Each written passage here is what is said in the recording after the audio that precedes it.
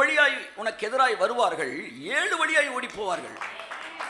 உங்க எதிரியை தேவன் விரட்டுவதற்கு 7 வழி இருக்கிறது. ஒரு வழியும் கிடையாது, 7 வழி இருக்கிறது. அதிலே ஒரு வழி பணம். கைத்தட்டுங்க போது ஆமென்.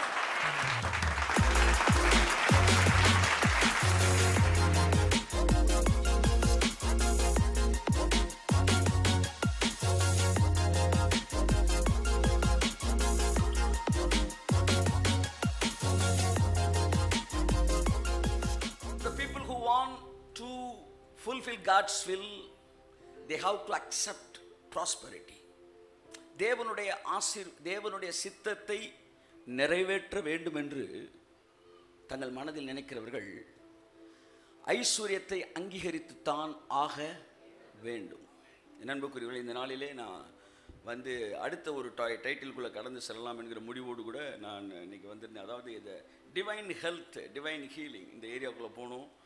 இந்த பூமியில் வந்து வியாதிகளுக்கு எதிரான ஒரு வாழ்க்கை வாழ்வது எப்படி என்பதை குறித்து பேச மிகுந்த ஆர்வத்தோடு இருந்தேன். ஆனால் தேவனோ மறுபடியும் யாக்கோபு சொல்கிறான், நான் வந்து பொதுவான ரட்சிப்பை குறித்து உங்களுக்கு எழுத மனதாக இருக்கையில், யார் யூதா சொல்கிறான். ஆனால் தேவனோ என்னை வேற ஒரு மேட்ரு செய்ய சொல்லிட்டாரு.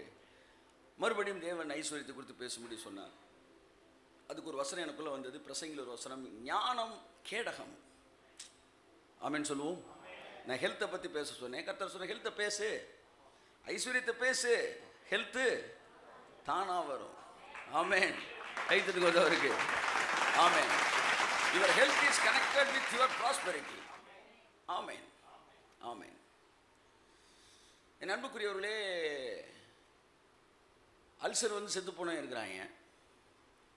ஆனால் ஹார்ட்டே ஃபங்க்ஷன் ஆகி நின்று போனதை திரும்ப வந்து அது என்ன சொல்கிறாங்க, வாட் அந்த ஹார்ட்டு பேஸ் மேக்கரா மேக்கர் வச்சு வாழ்ந்துக்கிட்டு இருக்கிறான். ஏன்னா பணம். ஸோ ஞானம் கேடகம் இந்த உலகத்தில் இருக்க வியாதியிலேருந்து வரவிடாமல் தடுக்குது. ஞானம் கேடகம், திரவியமும் கேடகம். கைத்தடுங்க ஒரு ஆமென். ஆமென். Price God. ஹல்லேலூயா. ஓகே. என் அன்புக்குரியவர்களே, திரவியம் கேடகம். எதற்காக ஐஸ்வர்யத்தை படிக்கிறோம்? பணம் உங்களுக்கு கேடகம். இந்த பூமியிலே வியாதிகளை வரவிடாமல் தடுப்பதற்கு, இந்த பூமியிலே உங்கள் வாழ்நாட்களை நீட்டித்து வாழ வைப்பதற்கு பணமும் உங்களுக்கு கேடகமாய் இருக்கிறது. அதுக்கு ஆமென் சொல்லுங்க பாப்பா. கர்த்தர் தான் சார், கர்த்தர் தான் எல்லாத்தையும் பார்த்துக்கணும், பணம் கிடையாது. கர்த்தர் தான் பார்த்துக்கிறாரு. உங்கள் பையன் வந்து டெய்லி, அப்பா நான் இருக்கேன் கவலைப்படாதீங்க, நான் இருக்கேன் கவலைப்படாதீங்கன்னா, நான் இருக்கேன் கவலைப்படாதீங்கள வச்சு ஒன்றும் செய்ய புரிஞ்சுக்காங்க.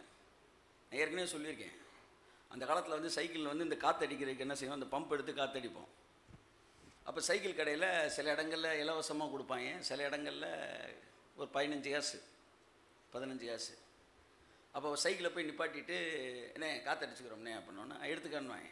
வேகமாக வாங்கி ஜகால்னு காற்று அடிச்சுட்டு, அப்போ வந்து கம்ப்ரஸர்லாம் வரல, காற்றடிச்சு ரொம்ப தேங்க்ஸ்ண்ணே என்ன. அப்போ அவன் சொன்ன வார்த்தை என்ன 20 வருஷம் வாங்கி மறக்கவே இல்லை. சொன்னான், தேங்க்ஸா,